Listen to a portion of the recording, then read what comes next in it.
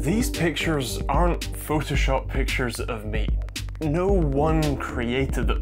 They come from two artificial intelligence tools called Stable Diffusion and Dreambooth. Let me explain. Stable Diffusion is a machine learning tool that takes basically a noise pattern and uses a neural network to pull an image from the noise. It's pretty magical really, and allows you to create some amazing shots. Dreambooth is another machine learning tool that takes in images of a person or even a whole art style and trains a model to recognize and recreate that person or style. Combining the two means that, well, you can put yourself into these Stable Diffusion images. But to make it clear, this isn't just like a fancy Photoshop. This isn't taking an actual image of me and morphing it into something else. This is a neural network that actively understands my face and can recreate it in any style or form I ask it to. In this video, I want to give you a rundown of how you can set this up on your own if you'd like, and talk about my experience of playing around with this whole lot for the last week or so. This is very much what you would call bleeding edge tech, so anything that I show here will be out of date by sometime next week, so it's not worth going too deep into an exact how-to, but here's a quick overview. Dreambooth in particular requires a whole lot of GPU power, and especially VRAM or video memory. Because it's actively training the model instead of just running the inference, it's a rather memory and compute intensive process. That means that you'll need a beastly system, like this one from CyberPower, complete with an RTX 4090. You can run this with different cloud services if you are part of the 99% of people that don't have a 4090 on hand.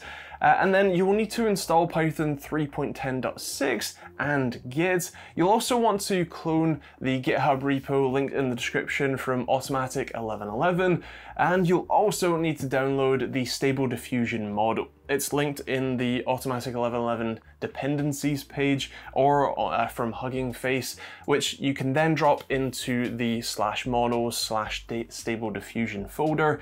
You want to use PowerShell to git clone the repo, change directory or CD into the new folder, and then run webui.bat, assuming you're on Windows anyway.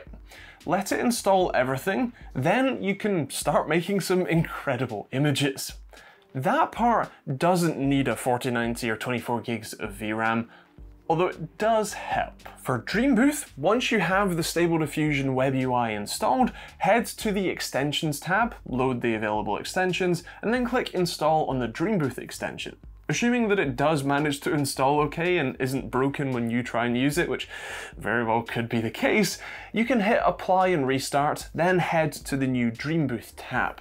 You'll want to use Stable Diffusion to generate a few hundred generic faces, and then create a folder with as many pictures of your face as you can find or take. They'll need to be 512 by 512, and ideally the majority of that frame will be your face. Then paste the links to those folders into the setup, give it an instance prompt, such as a photo of your name, person, a class prompt, which for this, because we're training it to recognize a person, is we're just going to put person, click the Optimize for People button, and then hit Train. This might take a while, even on a 4090, and you can check the output directory for the sample images to see how the training is going. I had to train my models multiple times, to the order of 6,000 to 10,000 steps to get a good result. But once it's done, you can hit the Generate Checkpoint button, hit refresh on the checkpoint list in the top left, and then use your prompt to have it recreate you. I've been playing with this, both Stable Diffusion and a couple of Dreambooth models, and I want to talk a little bit about what this is and isn't good for. Obviously, this is a frankly amazing tool, but it definitely has its quirks. One of the really interesting things is that the canvas size is quite important for how the generation decides to work.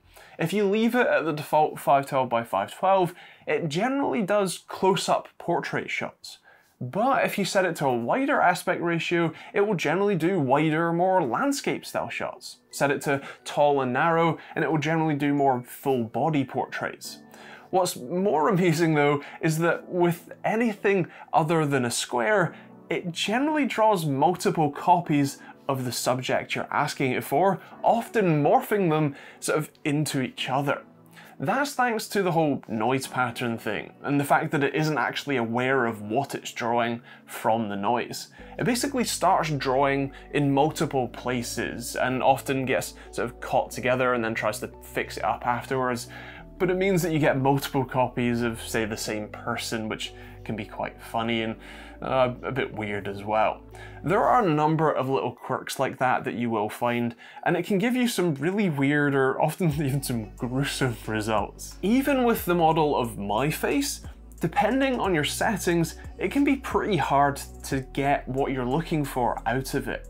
The settings can make a big difference to the result. For example, the CFG setting basically determines how accurate to the prompt the generated images need to be. The lower the number, the more creative it will be.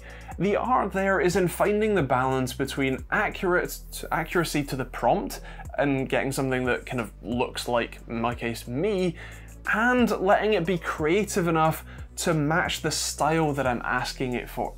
If you can't get it to output anything near what you want though, especially if it's something with your face in it, for example, you can swap checkpoints back to the standard Stable Diffusion model and then create pretty much anything that you would like from that. Then use the Send to InPaint button, switch back to your checkpoints and paint out the face that it drew and ask it to generate your face instead. The denoise option isn't quite what it sounds like. It's actually how much the sort of generation should differ from what's under the masked area. If you set it to a high number, it will disregard the source image more, whereas a lower number means that it's going to stick a lot closer to the original and just do minor tweaks. The trick there is the more denoised it is, the less like the rest of the image it will look like, which can make trying to swap your face into an existing image more difficult and can take multiple iterations and steps to get that even close to being right. One of the other really interesting features is the ability to give it a source image and have the AI automatically improve the design. Here is an absolutely terrible shot that I made in Paint in like 2 minutes, and with just a couple of tweaks and an extra text prompt to go with it, Stable Diffusion spat out this. Seriously, how much better does that look? It's still clearly based on my Paint masterpiece, but it's much, much better. Now, photorealism generally isn't this thing's strong suit. It's the more stylized the image you ask it for, the better it will look. Looking at the more photoreal images from a distance generally look fine, but on closer inspection it reveals a whole number of flaws, and you can see that they're not quite human generated. Also, beware of errant hands. It both can't draw hands very well anyway, but also draws way too many of them. Seriously, it must be an epidemic at this point. But here's the thing. Despite what it seems, this is still very much a tool for artists. At least at the moment, it's almost impossible to get what I would call fully production ready shots straight out of this without needing some sort of tweaking in something like Photoshop after the fact. I can see it being really useful as a prompt for artists, and I'm sure that more talented people than me will be able to make the most of this tool as is, but a lot of skill goes into even just putting in the right prompt alone, let alone tweaking all of the settings and using the extra tools like inpainting.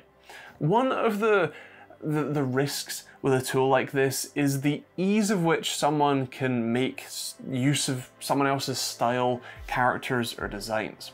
If I put in Simpsons, well, it gives me fully new pictures of Homer. Corridor Crew used an artist's style, and there are models for Studio Ghibli's art style and plenty more, so it's not hard to imagine that going a little bit further. What's arguably more worrying though is the fact that with a tool like Dreambooth, you can train models of anyone that you can get even a small handful of pictures of. Impersonations and deepfake style images are even easier than before, and that's kind of worrying. Depending on how you view it, the good or bad news is that this tech is only likely to improve. Training models will become less intensive, and I'm sure that services will pop up to make doing that a lot more easy. You'll also get better image generation and more accurate generation over time too. The pre-trained models will get better, more content-rich and more accurate, and the tools in general will slowly become easier to use. Whether or not that's a good thing, I'll leave it up to you, but I know that for someone with very little artistic talent, this is a new level of accessibility for someone like me to make some really cool stuff. With that said, those are my thoughts and my experiences with it, but I would love to know yours in the comments down below. If you have tried out Stable Diffusion already, what have you been up to with it? What have you, created? Feel free to jump in our Discord and share some of those images. I'd love to see them. Also, if you haven't, is it something that you think you would try? Is it a bit too sort of complicated at the moment and you'd want to see sort of revisions and making it a little bit easier and less intensive? Cloud-based solutions instead? Feel free to let me know what you think in the comments down below, and of course the possible implications as well. If you want to check out anything that I've used, of course I'll link the Cyberpower system in the description, the Automatic 1111 repo, and the Dreambooth extension. I'll link all of that in the description for you to check out. And yeah, that's kind of it really. If you want to support these videos and keep me making them, then feel free to, of course, hit the subscribe button, turn on the bell notification icon. You can also support directly through YouTube or Patreon, pick up a hoodie or t-shirt like this one. If you fancy testing some monitors, you can check out my open source response time tool at osrtt.com.